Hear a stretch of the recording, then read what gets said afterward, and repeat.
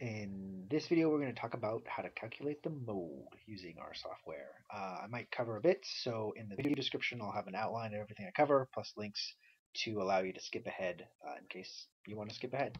So in a previous video, I think this might be part 3 of summary statistics. In part 2, we kind of went through all the other, the mean, the median, the range, the length, the minimum, the maximum, all that sort of thing. But I left out the mode. And the reason why is R, for some reason, doesn't have an easy function called mode. So first off, let's load up some data and get everything started. So I'm going to do new script. There's a new script here. The console's still there. Windows, tile vertically to get everything organized. So now here's the console, and here's the script window I'm going to be using. Let's just create a little data.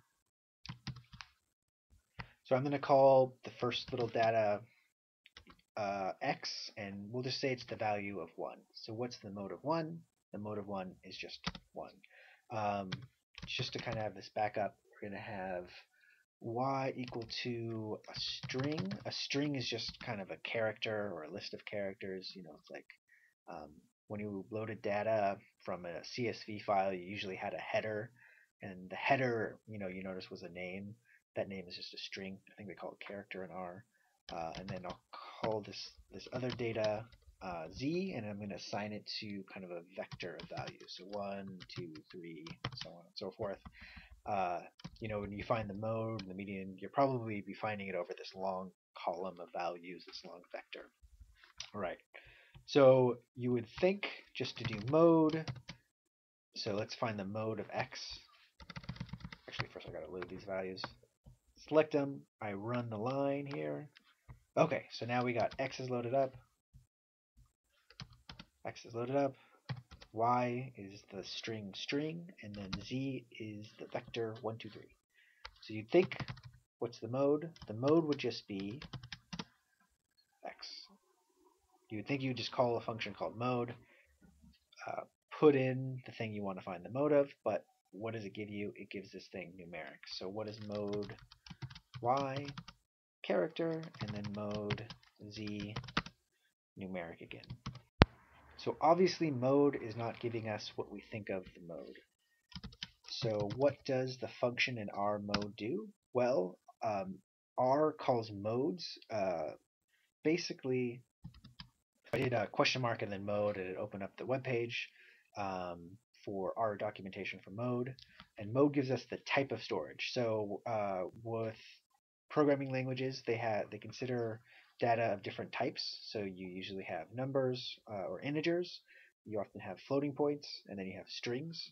So going back to R, I don't think R makes a distinction between an integer like 1, 2, 3 and a floating point, 1.0 or any kind of decimal placement. So the mode of x, it was just a number. So the mode or type of data it is just numeric. And then string, the mode of this value, the mode of the object y is just this character or the type, data type that it is, so character. So what is the function for mode? Well, R doesn't have built into it a function that finds you the mode over a vector. So what we have to do is a couple lines of code, which I'll show you right now. So how do we do this? First off, we got to load some data. So that's what this code is. It's loading, assigning a variable called x to this vector. It goes 1, 2, 2, 2, 3, 4, 5, all through up to 9. So clearly the mode, that is the value that occurs most frequently, is 2. So how do we get R to confirm that, or to give us that? So first let's create this vector, this variable called temp.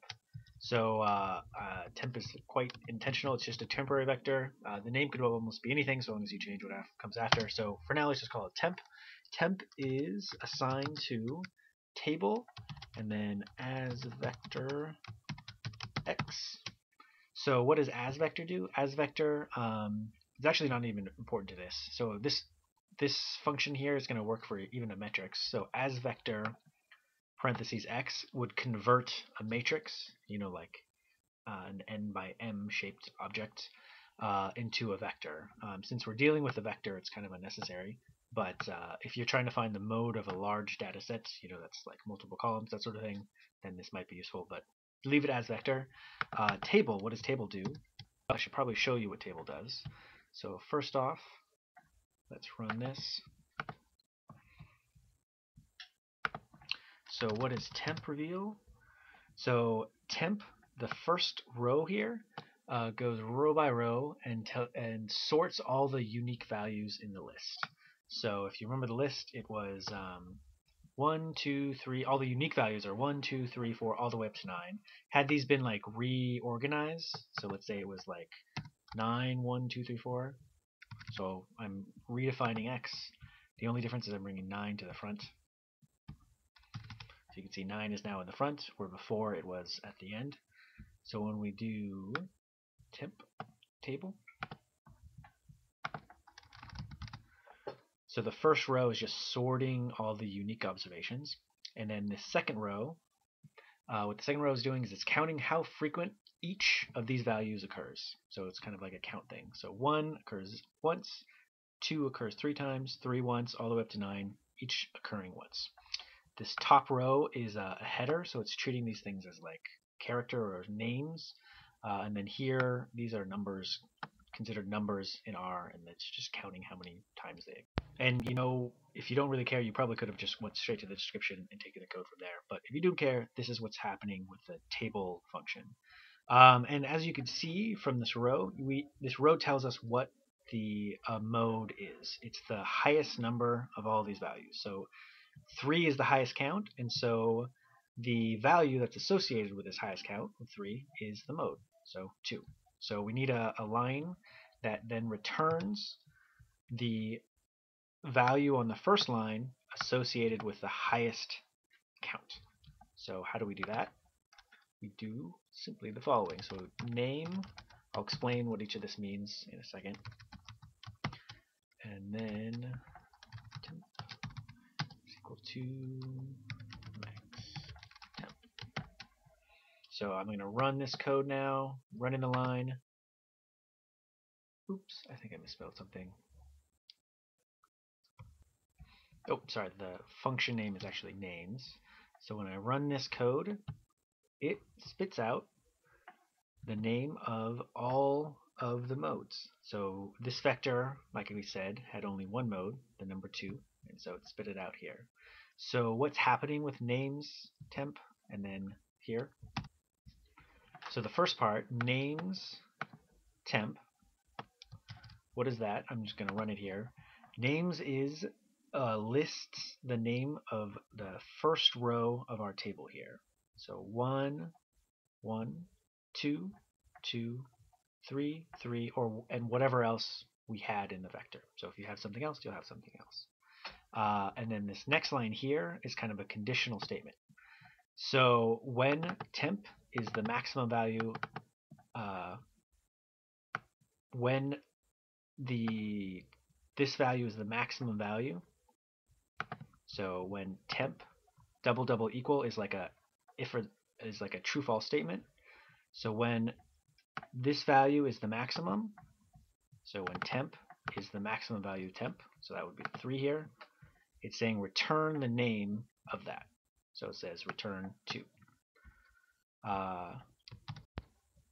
So this whole line is kind of a conditional statement. It says return the header label, the value from the first row, conditional on that value having the highest count. That is saying it being the mode.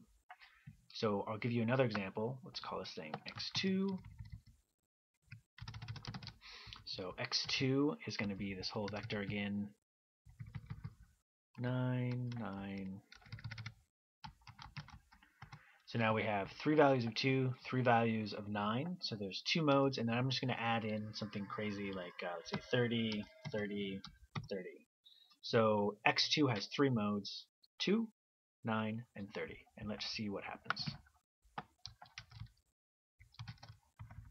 going to rename the first part. First got to assign x2 to that vector, and now I could run the temp line.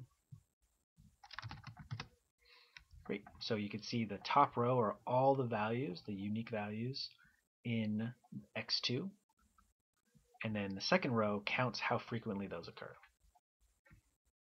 And now let's return the mode. So I'm going to just run this line, and it should spit out the 3 values that are now the mode. There you go. So I hope all that was easy and clear. Why R doesn't have a built-in function that finds the mode, like maybe MOD or something, I don't know why, I couldn't tell you, but you can see it's just 2 simple lines to find the mode. If you have any questions, just send me a message. Hope you have a good day. Bye.